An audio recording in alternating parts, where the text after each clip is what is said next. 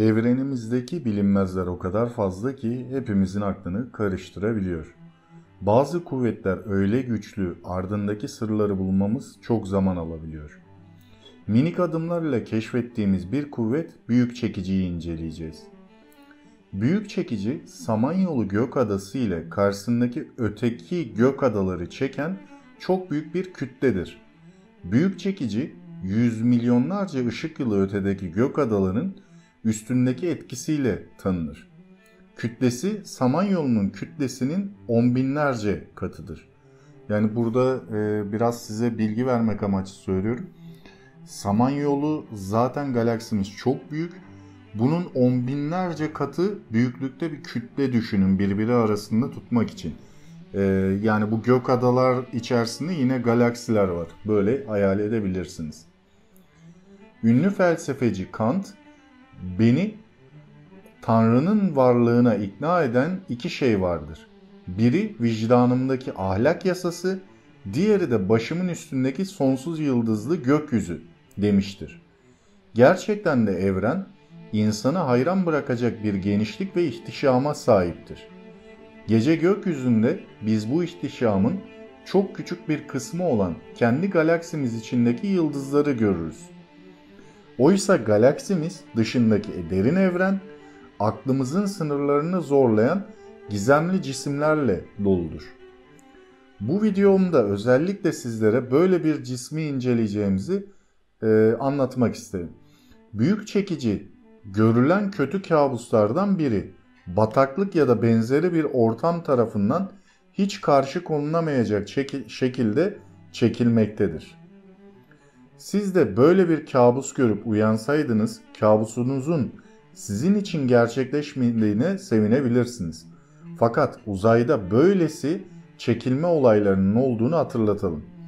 Hepimiz yaşadığımız dünya, tüm Güneş sistemi, hatta tüm Samanyolu galaksisi ile çevredeki yüz binlerce diğer galaksi saatte 2,2 milyon kilometre hızla uzayda belirli bir bölgeye doğru çekiliyoruz. Bu bölge bizden 250 milyon ışık yılı uzaklıkta. Centauris takım yıldızı yönünde. Oraya o kadar büyük bir hızla çekiliyoruz ki bu hızla Güneş etrafında dönseydik bir yıl sadece 18 gün uzunluğunda olurdu. Yani bunu şöyle anlatabilirim. Uzayda biliyorsunuz bütün kütlesi olan şeylerin bir çekim kuvveti var. Düşünün ki galaksileri kadar çekebilecek bir çekim kuvveti. Büyük çekici o yüzden benim çok ilgimi çekmişti. Konu olarak da özellikle bu yüzden seçtim size paylaşmayı. Büyük çekiciyi göremiyoruz. Yani baktığımız zaman görünür bir durumu yok. Şimdi bu başlık altında bir daha bir inceleyelim. Bizi çeken şeyin ne olduğunu bilmiyoruz. Astronomlar 1970'lerde keşfedilen bu yapıya büyük çekici diyor. Hemen teleskoplarımızı o yöne döndürelim diyebilirsiniz ama bu işe yaramayacaktır. Aynı karanlık enerji ve karanlık madde gibi düşünebilirsiniz. Büyük çekici astronomların kaçınılması gereken bölge denilen gökyüzü parçasında bulunuyor. Burası galaksimizin merkezinin olduğu yön, orada yüksek miktarda gaz ile toz ve yoğun miktarda yıldız olduğu için arkasını ve dolayısıyla büyük çekiciyi göremiyoruz. Sadece etrafımızdaki bütün galaksilerin oraya doğru çekildiğini görüyoruz. Yani orada ya on binlerce galaksi kütlesinde bir cisim ya da bilmediğimiz garip bir yer çekimi yani kütle çekimi anomalisi olmak zorunda. Yaşadığımız evren iç içe geçmiş sistemlerle tarif edilebilir. Dünya, Güneş sisteminin bir parçası. Güneş sistemi ise Samanyolu galaksisinin bir parçası. Samanyolu galaksisi lokal galaksiler grubunun parçası. Lokal galaksiler grubu da Başak galaksi kümesinin parçası. Başak galaksi de Başak galaksi süper kümesinin bir parçası. 2014 Eylül'ünde astronomlar Başak süper kümesinin Laniakea süper kümesinin bir uzantısı olduğunu keşfettiler. Laniakea süper kümesi tam 100 bin galaksiden oluşan 520 milyon ışık yılı yani ışığın saniyede 300 km hızla gitmesine rağmen Bu süper kümenin bir ucundan bir ucuna hareketi 520 milyon yıl alıyor. Çapında dev bir yapı gibi düşünün bunu. İşte büyük çekici bizim de parçası olduğumuz bu süper kümenin tam merkezinde yatıyor. Evren hakkında bilgimiz arttıkça yepyeni gizemler karşımıza çıkıyor ve evren ihtişamıyla bizi daha da çok büyülüyor.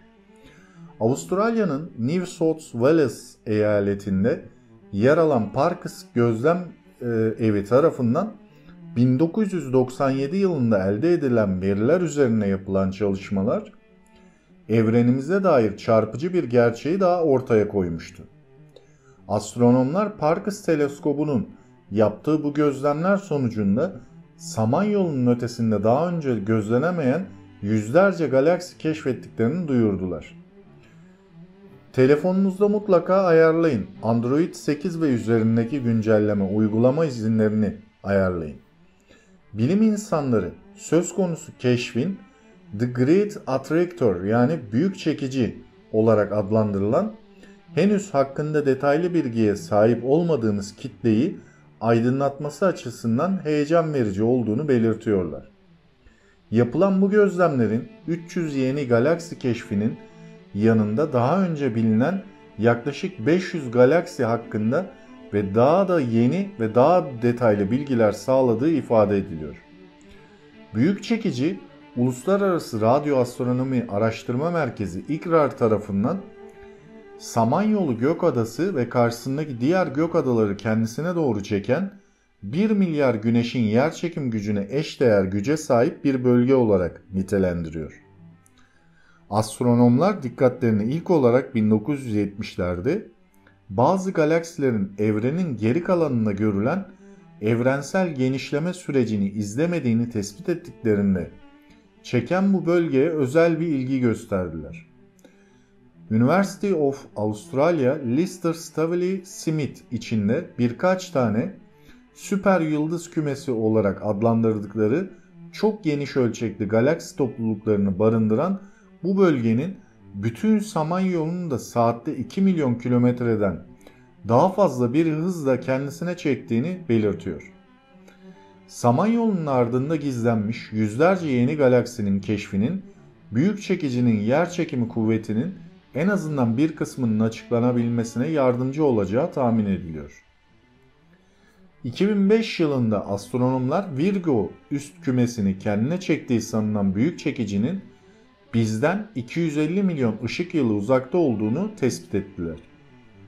Büyük çekici 100 bin galaksiden oluşan dev bir üstün galaksi kümesiydi ve aslında Virgo'ya benzeyen 5 ayrı üst galaksi kümesinden oluşuyordu. Astronomlar buna Laniakea üstün galaksi kümesi adını verdiler ve 100 bin trilyon güneş kütlesine sahip olduğunu hesapladılar. Virgo, Hydra Centaurus, Pavo Indus, Büyük Çekici ve Güney üst galaksi kümelerinden oluşan Laniakea o kadar büyüktü ki içindeki 100 bin galaksi ile 520 milyon ışık yılı uzunluğunda bir galaksi zinciri oluşturuyordu. Zaten kıyamet de buradan kopmuştu. Evet, Süper Kozmik Kuvveti görmüş olduk. Büyük Çekici'yi. Burada Nightfly'dı galiba bildiğim kadarıyla. Android'de değil ama iOS uygulaması olarak. Bu uygulamadan bu tarz derin uzay objelerine de bakabilirsiniz. Android'de de benzer uygulamalar var. Özellikle makale içinde de o tarafı almışım size. Android 8 ve üzeri olan cihazlarınızda rahatlıkla bu uygulamaları kullanarak büyük çekicinin olduğu yerdeki galaksi kümelerini rahatlıkla görebiliyorsunuz. Bu yüzden özellikle makale içerisinde o kısmı almışım hatırlatmak amaçlı. Ben büyük çekiciyi yani sanki böyle çok büyük bir kara deliğe benzetiyorum. Çünkü bir kütlesi olan bir şey bu şekilde bir çekim kuvveti uygulayabilir. Birinci düşüncem bu. Bu bilimsel bir şey değil. Öyle bakmayın olaya. Tamamen kendi şahsi düşüncelerim. Birinci düşüncem de evet bir kara delik tarzı bir şey olabilir ve oraya galaksileri çekecek kadar büyük bir süper kütleli kara delik diyebilirim. O tarz bir şey olabilir gibi geldi bana. İkinci düşünce de o kısımda yoğun bir karanlık enerji ya da karanlık madde olabilir. Çünkü galaksileri bir arada tutup orada kendisine doğru çeker bir etki yarattırıyordur. Bu tarz bir durum olabilir. Ama tabii bununla ilgili şu anda net bir bilgi olmadığı için sadece olabilir diyorum ben de. Sadece bir görüş sunuyorum. Bilim insanlarının da bu arada bu tarz görüşleri olduğunu okudum. Hatta bir belgeselde de, bu Büyük Çekici'yi ilk gördüğüm belgeseldi. O belgeselde de bundan bahsediliyordu. Şimdi adını hatırlamıyorum, maalesef söyleyemeyeceğim belgeselin ama çünkü çok fazla izleyince artık adlarını unutabiliyoruz, doğaldır. Orada keşfetmiştim, yani orada ilgimi çekmişti. Daha sonra da böyle konu olarak paylaşmak istedim. Evet, bir sonraki videomda görüşmek üzere. Hoşça kalın arkadaşlar.